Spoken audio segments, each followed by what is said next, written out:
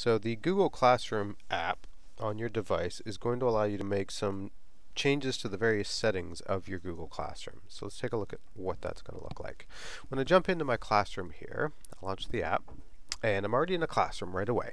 So what I want to do, not the menu at the side this time, I actually need the gear icon over there in the top corner. I'm going to tap on that to get to my various settings. Now, there's some simple stuff here like changing the title. I could hit the little pencil there, and I could go ahead and change the title of this if I needed to.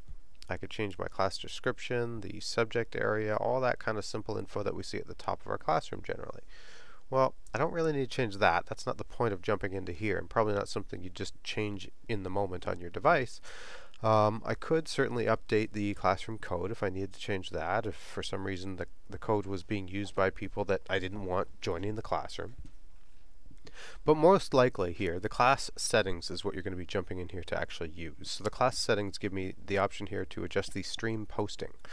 So that means how can or can they at all students post on the stream. So when I tap that option, I can see the three choices. My students can post and comment, the students can only comment, or only teachers can post or comment. So if you're in the classroom, of course, and you want to make those changes, you can do it right on your laptop. But if you, for some reason, were away from the classroom, maybe there's a supply teacher there, and your students are using this as a back channel for chatting, you might decide to knock them back to comment only, or I can tap that again, of course, and I can say only teachers can post on the stream. And that's something that I can change at any time. So I could shut them down for the day, and when I return the following day, I could turn that back on again. The other option down here, just to touch on it, is class work on the stream. These are your notifications. So are you going to get notifications for everything that shows up on the stream, or do you just want condensed notifications where everything kind of gets, well, compressed into one notification?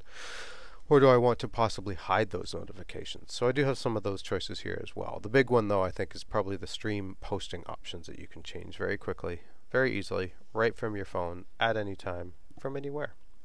So Google Classroom on your phone. A very nice, quick option for changing things when you need to.